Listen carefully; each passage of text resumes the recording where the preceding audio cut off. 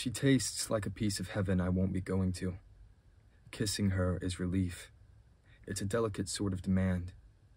She pulls away, panting words between each kiss. I hate you. I know, I murmur into her mouth. Her palms push at my chest, pulling her lips away from mine to whisper again. I hate you. I run my hands slowly up her side. Prove it to me, Gray, I murmur against her ear. Hate me enough to use me. I hear her breath catch, feel her heart racing against my chest.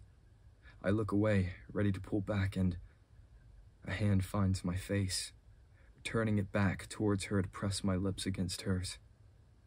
Her mouth is crushed against mine, and it's her I'll breathe in for the last time.